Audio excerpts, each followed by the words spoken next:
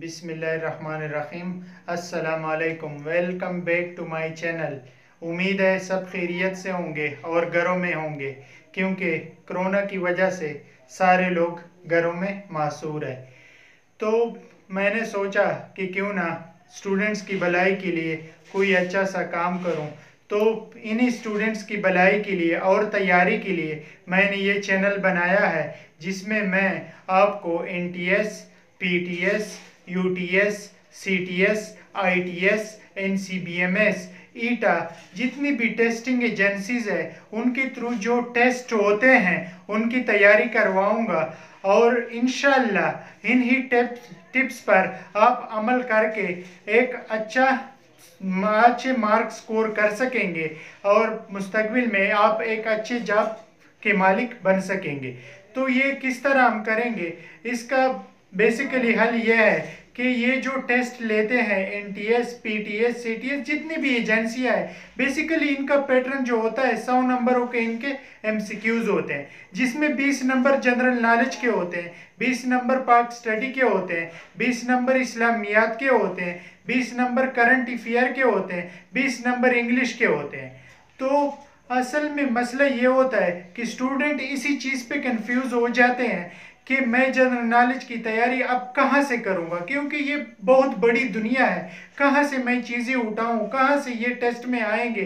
तो इसी मसले को हल करने के लिए हम इंशाल्लाह जनरल नॉलेज के 100 to 200 MCQs कवर करेंगे, जिसमें इंशाल्लाह टेस्ट में वही MCQs रिपीट होंगे और वही आएंगे। इसी तरह पाक स्टडी भी बहुत वास्ट सब्जेक्ट है। आप देखें तो 1857 से लेकर 1947 तक, 1947 से लेकर 2020 तक, तो इन सबको कवर करना बहुत मुश्किल काम है।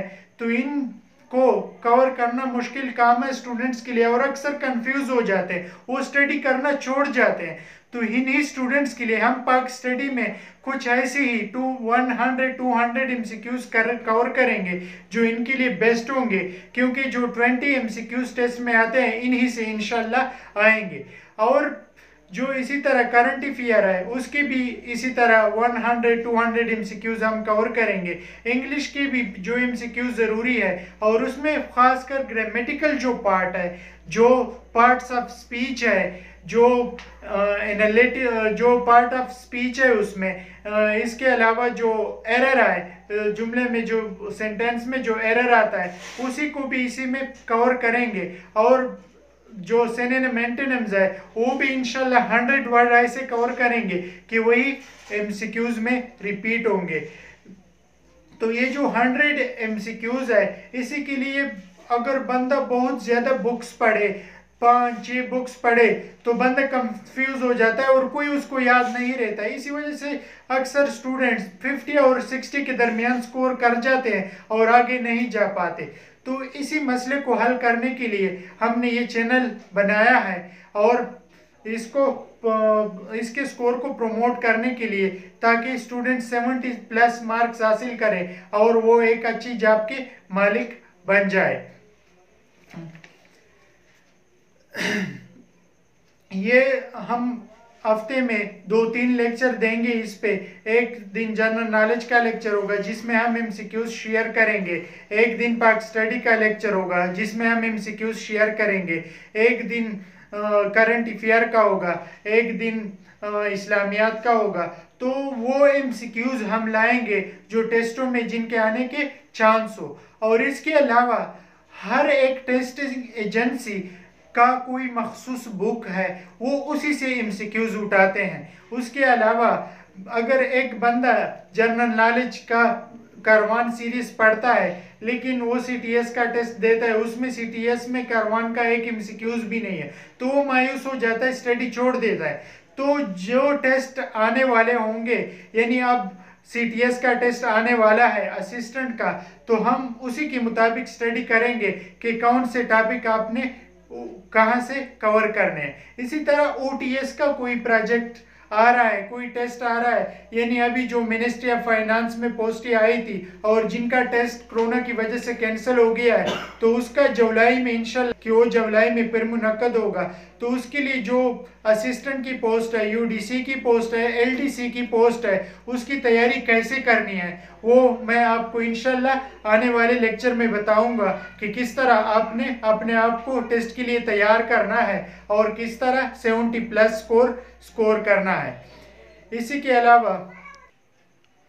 इसके अलावा अब तो मुल्क में कोरोना है और उसी वजह से सारे कैंडिडेट्स घरों में मासूर है। तो आप लोग कोशिश करें कि जो मैं इंस्ट्रक्शन आपको दो उसी को फॉलो करें और वही एमसीक्यूज बार बार दोहराएं ताकि आपके लिए आने वाले टेस्ट में आसानी हो। और अभी से आपने तैयारी शुरू करनी है, ये नहीं कि कल मेरा टेस्ट है तो आज ही तैयारी करूंगा, ऐसे नहीं होता। आपने अभी से तैयारी शुरू करनी है और टेस्ट पे फोकस करना है कि मैंने इसमें 80+ मार्क्स लेने हैं।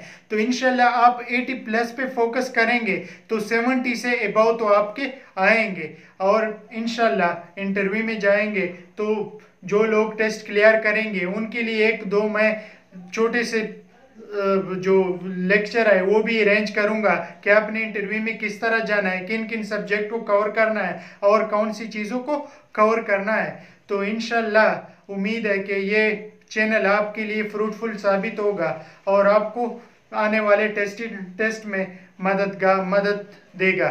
इसके अलावा आप घर पे रहें, stay safe, stay at home. Thanks.